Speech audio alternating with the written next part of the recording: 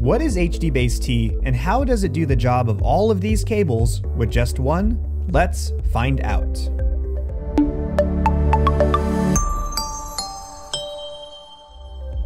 If you've worked in video production, you know dealing with long runs of SDI, HDMI, and power cables can be a big headache.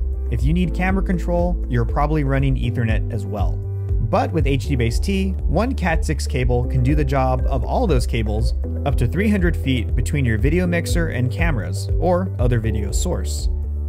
HDBaseT works by having equipment combine the signals and power on the transmitting end and breaking them out into separate signals on the receiving end. You can convert a robotic or traditional camera into a HDBaseT cable run with the Datavideo HBT10 and HBT11.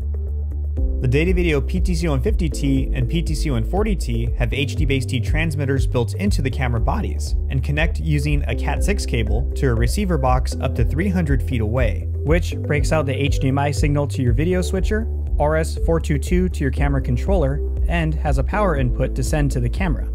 Another way to take advantage of HDBaseT is using the Datavideo HS1600T HDBaseT Video Streaming Studio, which has 3 receivers built in, allowing you to connect 3 Datavideo HDBaseT cameras up to 300 feet away with a single cable.